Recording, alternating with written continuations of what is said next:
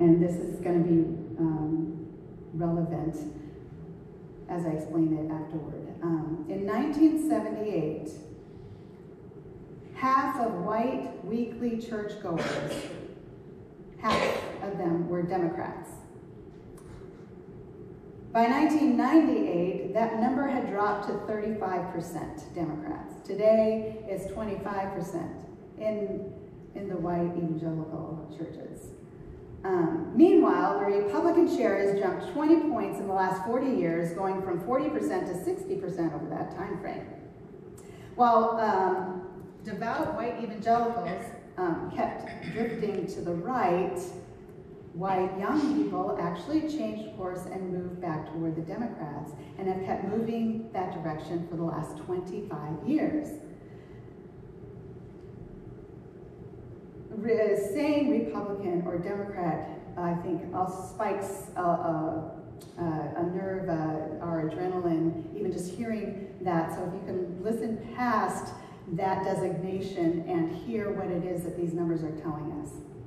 If young people are the future of the church, it's hard to see how both white and they surveyed Catholics as well as evangelicals can effectively reach out to the younger generation when their politics become further and further polarized.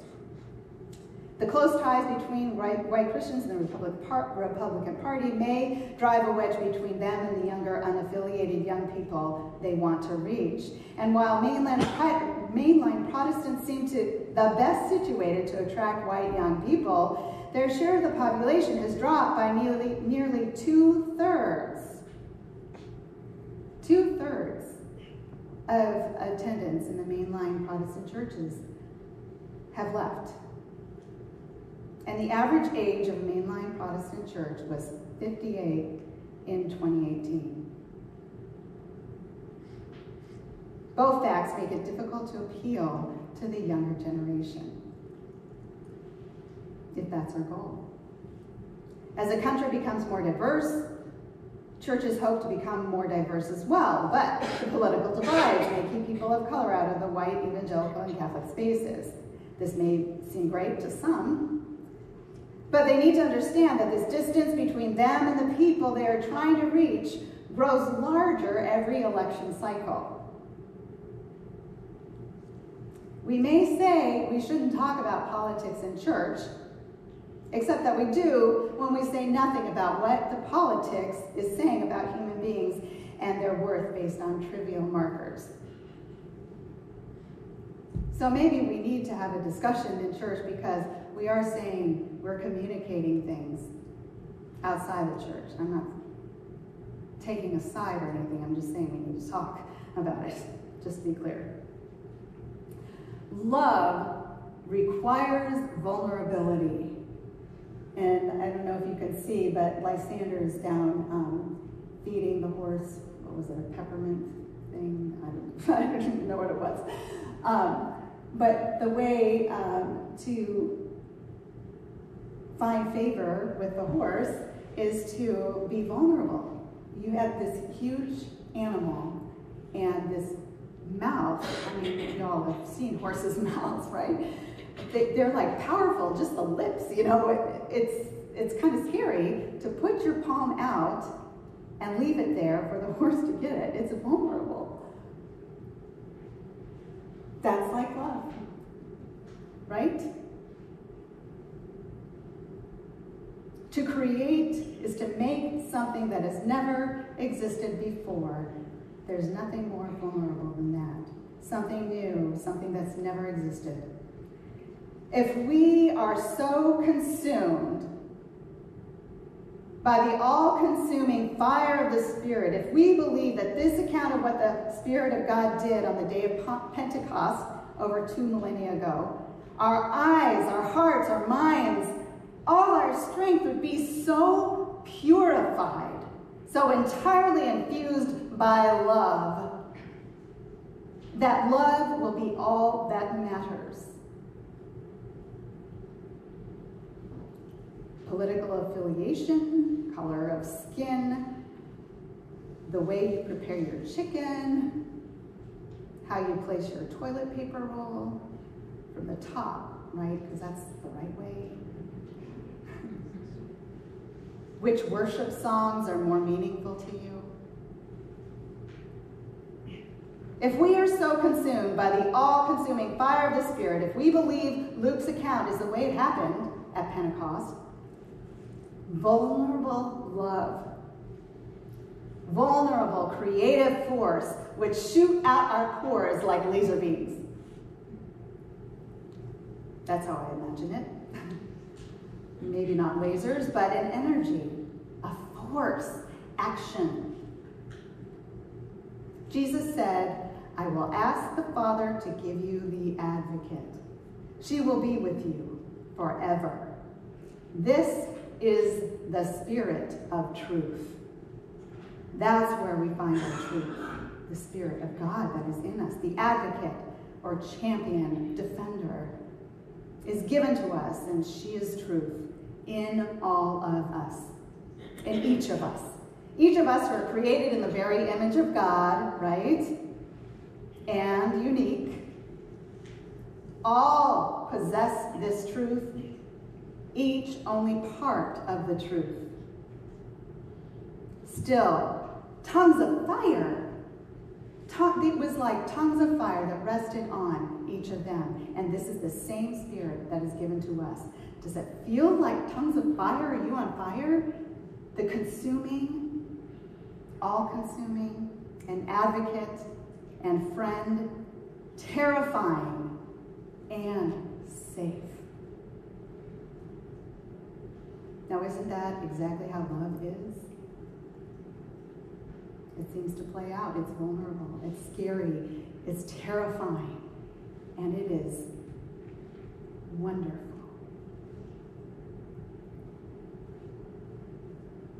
Everything we ever wanted. This advocate will teach us everything. Each of us part of it. All of us, all of it. Together, we know the truth.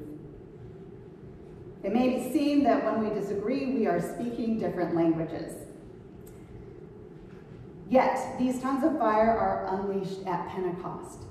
It is an ongoing project. Not just that one day, a couple thousand years ago. The tongues of fire are unleashed here and now. Do you believe it?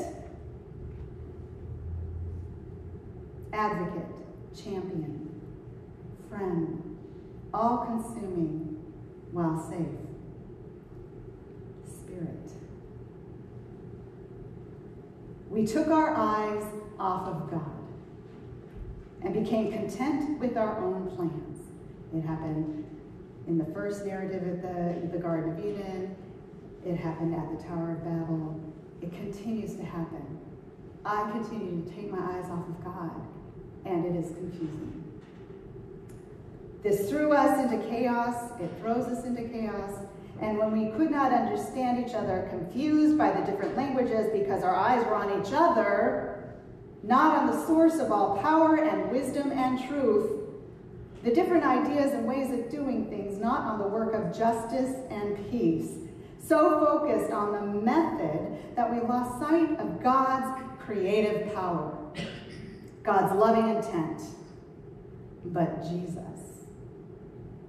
Jesus was and is to come again, and because of Jesus' work, the Holy Spirit is released to empower, to consume us with God's love.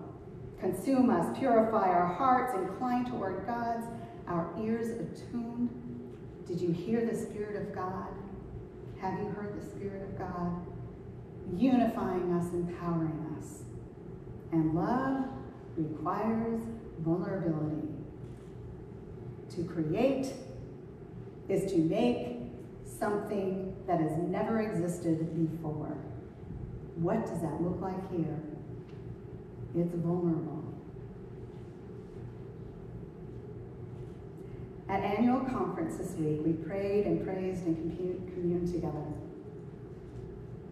We listened and debated and voted on important Kingdom of God matters. We have a newly developed shepherding team and they shared their mission and their vision and strategic goals, and Dee will touch on this too, but I wanted to just go over 3 of their goals, and there are more to come. Mission. Their mission is to enable us, to empower us in the power of the Spirit, to make disciples of Jesus Christ for the transformation of the world. You may have heard that before. This is the kind of the mantra now. By equipping our local churches for ministry and by providing a connection for ministry beyond the local church, all for the glory of God. The vision is making and supporting vital Christians in vital congregations that engage with their communities and the world for peace, justice, and mercy. And their goals: making disciples, congregations committed to growing and reaching new disciples of Jesus Christ. They will be actively engaged in disciple-making activities. We need to make something new, create something that has not existed before in this time. What does that look like for us? And 2, there's 3 goals for here right now. They have more, but the second one is working against racism. All the ways to love our neighbors, working actively against racism has the greatest potential to transform the world. Congregations will strive to identify, challenge, and change values and attitudes, organizational structures, policies, and practices that perpetuate systemic racism. What does that look like for Durand? I don't know. We need to think, pray, be empowered, create. And then 3, creating vital congregations. Currently, there are 360 freestanding UMCs in northern Illinois. 360. 4, right? 4 of them were closed. 5 were officially closed. Smaller churches, but not thriving. So that they could put people at better effort to continue in this mission. They're looking for long-term sustainability, mature spiritual vitality, and the exercise of stewardship over all our ministry resources. One thing that was said and witnessed to, observed, and prophesied through the whole time, over and over again: God is doing a new thing here, and I believe God is doing a new thing in Durand. Will you believe that with me? Create something that has never existed before, and be vulnerable, be okay with that. Dee, I've asked Dee to just give a short summary of it, and I spoke too long. Come on. Thank you. No, keep me moving.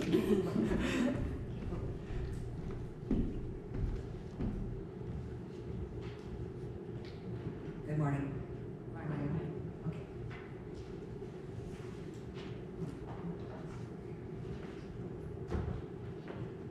All right. Although much love and goodwill was expressed on all sides, this year's annual conference was a rather sobering event. We had many serious issues to discuss and legislation on which to vote. This was due to the vote taken at special conference in February, which did not find a compromise on a controversial issue. That final vote was not only punitive to all who disagreed with the decision, but it was also taken under questionable circumstances that need to be fully investigated and addressed. Also, it should be noted that many foreign countries do not have our book of discipline or any book of discipline, so those at the General Conference were not all operating under the same rules and number of delegates per district. Since these irregularities have happened in General Conference votes of previous years too, we felt we needed to take action. Legislation was passed stating that we will not send funds that support the General Conference administration until such time as these irregularities can be investigated and corrected. Since this legislation was coming up, these particular funds were not placed on our apportionment bill, nor will they be collected.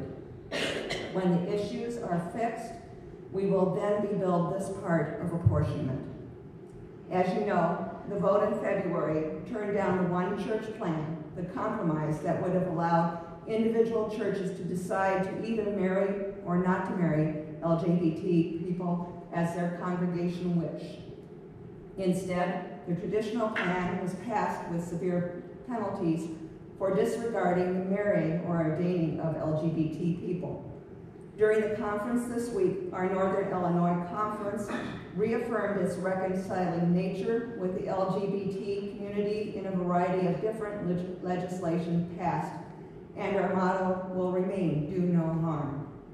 In her address, Bishop Dyke highlighted all the following. We need more points of entry to God, not fewer. We do not know what these paths will look like, but we are committed to getting to the future intact and to do no harm along the way. We are committed to justice and inclusion. We want to provoke one another only to love and good deeds. And along the way, we should not take our eyes off of what we should be doing, our goal of caring for our neighbor. In light of that, strategic goals were passed with suggestions on how to accomplish them. Very briefly, they are again, 1, to grow and reach new disciples. 2, to live out the conviction that racism is incompatible with Christian teaching. 3, to increase the number of highly vital congregations. Finally, we took a non-binding straw poll of the direction for the future we thought our conference should take if given the opportunity. The choices were 1, a conference that allows clergy to officiate at same-gender weddings and to ordain ministers of people with varying sexual identities, or 2, the traditional plan as enacted in February this year. The vote was 441 for option number 1 and 79 for option number 2. In the community room, I have put on the tables the press release by the Northern Illinois Conference, several pieces of actual legislation passed, and various brochures from the annual conference. Please feel free to ask me any questions and take a look at those. Thanks.